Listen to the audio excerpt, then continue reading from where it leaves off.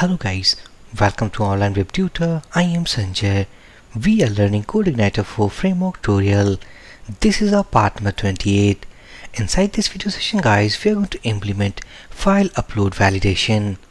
In the last video, we had seen the concept of that is how can we upload an image file inside CodeIgniter 4. Now inside this case, we will validate all about file upload type. Now if I back to editor, this is our site controller and here this is our user interface.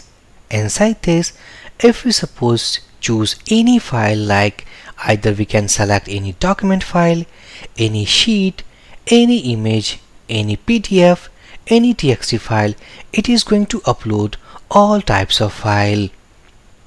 But in some cases, if suppose our project needs that only specific type of images should be selected, something like we need to upload only .png images, .jpg images, so only we need to allow that. Otherwise, the other file types like PDF, .txt should not be allowed. So how can we do? Simply, as we know that when we upload any file inside this choose file option, then upload file object returns a MIME type. If I back to editor, and here this is the method we have written for the file upload. Now if I uncomment these two lines, let's say die here, go and reload this page, click on choose file, let's select any of the file here, click on submit. Now as we can see that inside this upload file object we have original MIME type. It is containing image/png. It means that the file what we have uploaded is of image png type. So after uploading file, this is the value we need to retrieve and we need to check that is this extension what we need. If it is, then we need to go and upload this file. Otherwise, we need to provide an error that is this file is invalid. So what I will do, simply back to editor and let's access or get MIME type from upload file object. So let's say file underscore type equal to file, this is a variable, or simply say this is upload file instance. We have get original, and here we can see that get MIME type. Now if I click on this method, we are redirected on this file. So instead I think that this is not actually MIME type, we need to get actually get client MIME type. If we click again, and as we can see that we are inside now uploaded file.php, and this is correct. So we need to use this method to get the extension.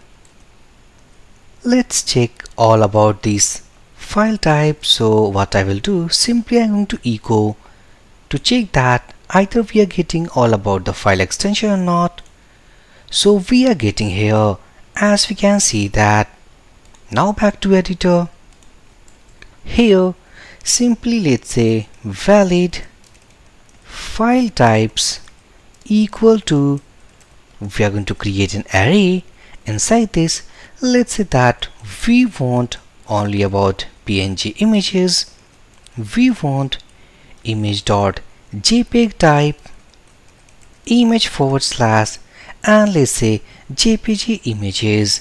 So these are the files only we are going to allow to upload by user. Now get rid of all these lines from here. We have now two things. First, the file type, and second, valid file types. Now let's use all about if-else condition here. So if I'm to use a PHP function something in array, and inside this let's say file type, this is a value, and we need to check that if this value is available inside this array, it means that we are on the perfect file. So in that case, we need to upload simply that file inside this directory. Otherwise, we will have a else block.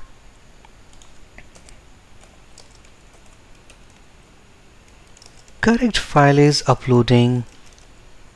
Otherwise, we have a else block, and inside this, invalid file type.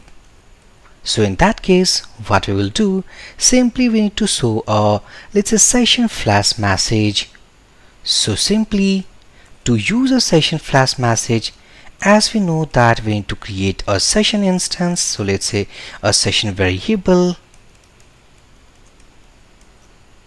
Go here. Instead of this static message from controller side,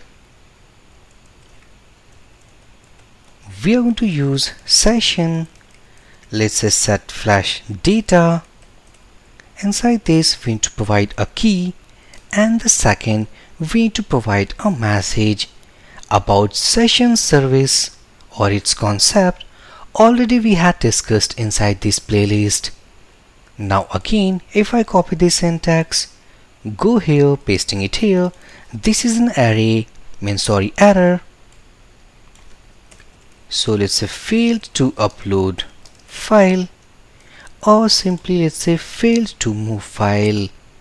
Again, if I copy this flash data concept, go here, this is also an error, and inside this case, let's say invalid file type selected.